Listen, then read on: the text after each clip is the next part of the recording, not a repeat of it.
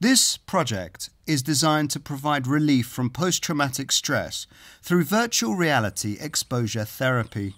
Presenting 10 scenarios, the project can be used in therapy to help patients confront their trauma memories in a virtual world with the help of clinicians. Using a control panel, the clinician can initiate various situations and control the stimulus in the VR. For example, they can introduce a bomb explosion, an enemy plane or helicopter flying over, interactions with enemy combatants as well as fellow soldiers or civilians.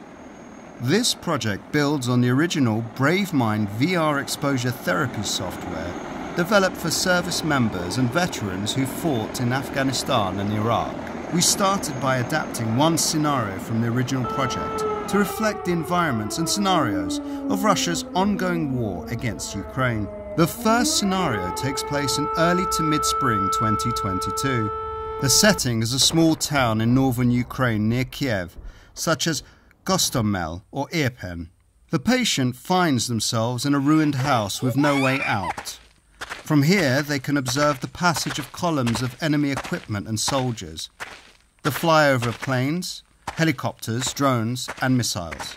The VR includes a variety of assets of third-party sounds, a mobile phone ringing, a baby crying, and various sounds of war.